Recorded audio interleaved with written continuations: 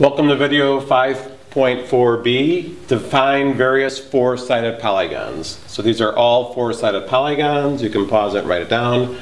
I just want to explain the way that I define them. So I say where they came from and what additional properties they have. So for example, a quadrilateral is a polygon with these special properties, four sides.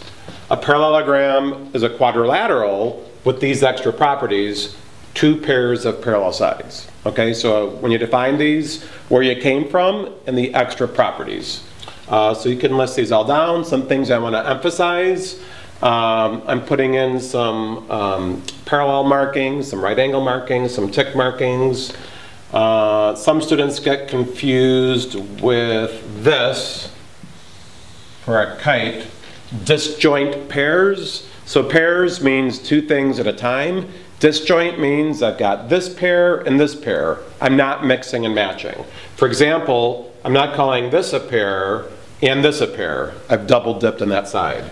So I've got a pair there and I got a pair there. And those two disjoint, not mixing and matching sides are congruent. Square is both a rhombus and a rectangle, just to emphasize that. Trapezoid is very similar to parallelogram, except parallelogram has two pairs of parallel sides. Trapezoid has exactly one, not two. Okay, and then isosceles trapezoid, just it's a trapezoid where the legs are congruent. The legs are the non-parallel sides. And in future videos, we'll talk about the lower base and the upper base, the lower base angles, the upper base angles, things of that.